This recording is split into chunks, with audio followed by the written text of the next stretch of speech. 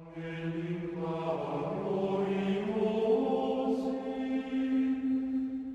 today's gospel reading, our Lord praises this poor widow who puts into the temple treasury everything that she has, 2 small copper coins, which are basically very, very little. But she's putting her faith in God.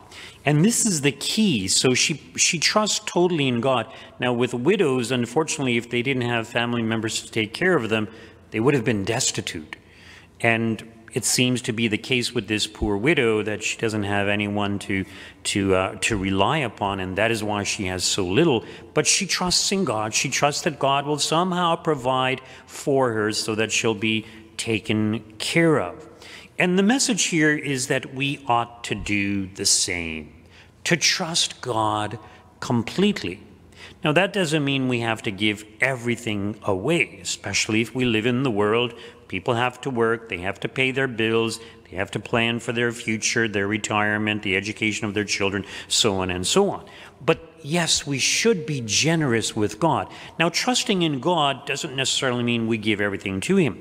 When it comes to the religious, they do abandon all worldly possessions to kind of live a life of total dependence upon God. So as you know, those who join religious orders, they take a vow of poverty, obedience, and chastity. So poverty.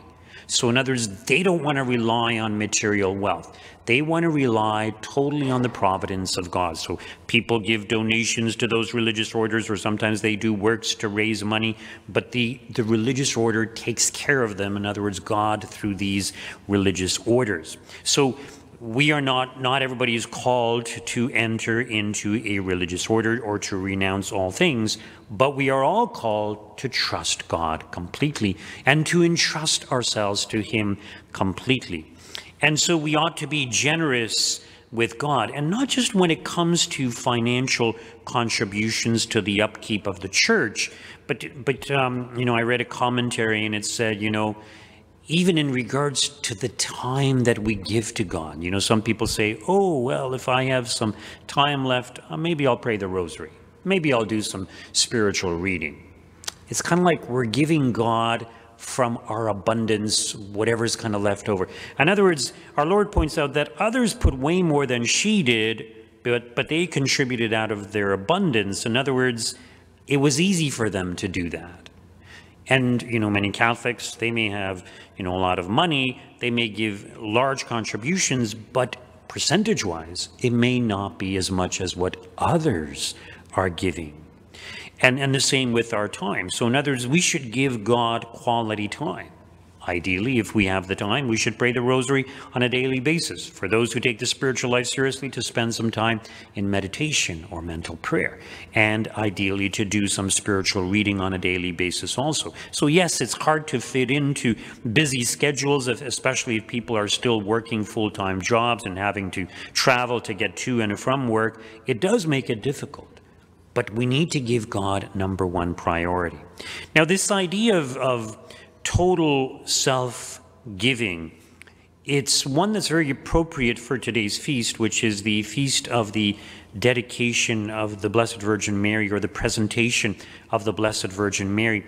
And what this feast refers to is that her parents Joachim and Anne presented Mary, or dedicated Mary, to God by presenting her in the temple.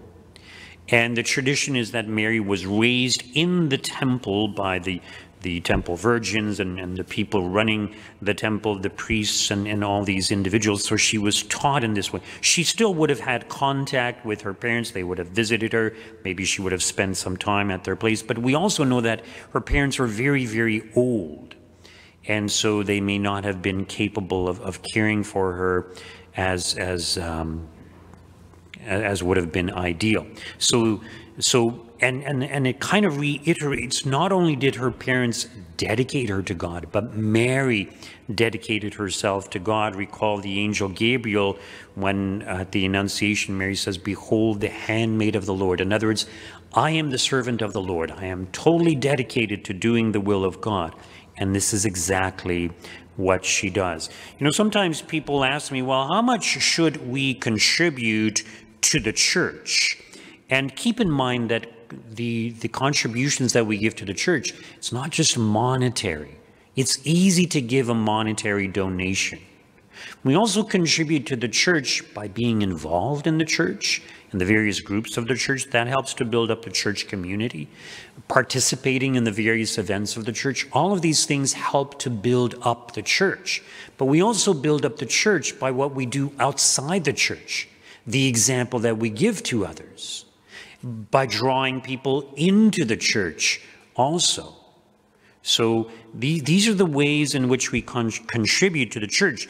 When it comes to monetary contributions, people do ask me, well, how much should I give? And, you know, the Old Testament tradition was tithing 10% of everything. So in other words, that would be like your gross income, 10% of that. The Catholic Church does not insist on tithing. And part of the reason is because we recognize that not everybody is as financially well off as others might be. And so we understand that sometimes people are just strapped with, you know, expenses and having to make all kinds of payments. So we don't insist on tithing. We don't even encourage tithing, but we do encourage people to be generous in their support of the church. And keep in mind, there's different ways in which we can do that. But it's interesting when we look at these Protestant churches, these non-Catholic Christian churches, they insist on tithing because they follow the Old Testament tradition.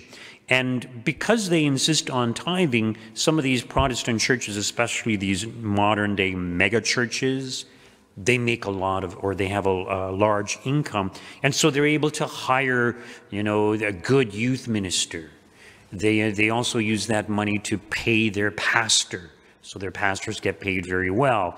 But they hire all kinds of people, you know, sound technicians and, you know, all these things. And even with the Catholic Church, especially the larger churches that are able to afford more, they will have a lay pastoral associate. They will have a youth minister. They will have, you know, somebody to assist the pastor in administration of the sacraments and things like that. So recently we were able to hire a lay minister in our parish, and, you know, our secretary is only part-time. So we don't pay as much as some of these other churches that have full-time secretaries. But it just goes to show that when the church has a good income, ideally they would use that income to try to build up the church by having very professional individuals to run a youth ministry or lay pastoral things or whatever it may be. So the support that is given to the church, yes, part of it is to pay the bills, to maintain the physical structure of the church. You know, we still have to redo our parking lot at some point. We've been working on that for quite some time. But just to show that your contributions go a long way. So thank you for your contributions, and yes, please keep that up, not just the financial contributions, but the contributions in so many other ways. So let us imitate Our Lady in this total self-giving. Let us imitate her parents also in their dedicating Mary to God in the temple. And this is what we are called to do, to dedicate ourselves to God, but also our loved ones, as did the parents of the Blessed Virgin Mary.